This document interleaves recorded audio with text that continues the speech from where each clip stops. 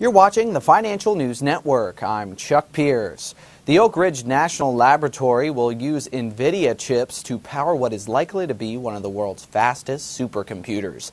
The supercomputer will, in the long run, pack as many as 18,000 Nvidia graphics processing units and have the potential to transport 20 petaflops of peak performance, making it one of the fastest computers in the world.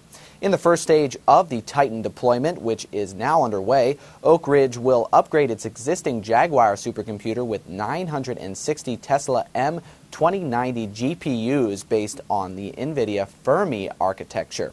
These GPUs will serve as companion processors to multi-core CPUs in the Cray XK6 computer.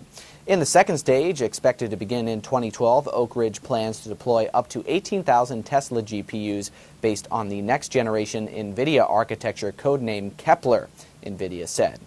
Jeff Nichols, Associate Laboratory Director for Computing and Computational Sciences at Oak Ridge National Laboratory, said, quote, Titan will be used for a variety of important research projects, including the development of more commercially viable biofuels, cleaner burning engines, safe nuclear energy, and more efficient solar power. Nvidia has a potential upside of 20.5% based on a current price of $14.78 and an average consensus analyst price target of $17.80. For further updates, keep it right here to the Financial News Network. I'm Chuck Pierce.